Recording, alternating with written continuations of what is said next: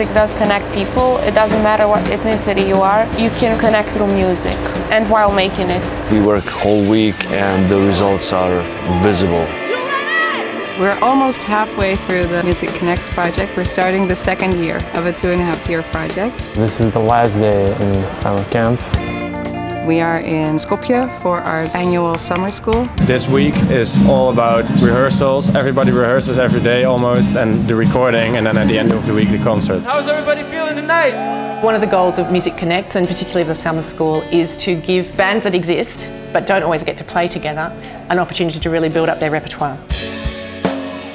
Sometimes a student is so young that the band coach needs to give him some options. But if you give them options, they still have to choose. And it feels like they still made their own choice.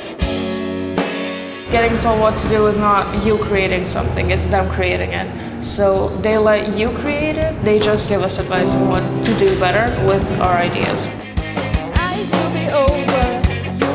I think it's really important that after getting the basics, they have to try stuff out themselves. I want you to be getting louder and louder. The experience we get is upgraded with new thoughts and new elements that get us to what we really think our personal thought on music. So I think that's wonderful, and that's what I've learned from last year to this year.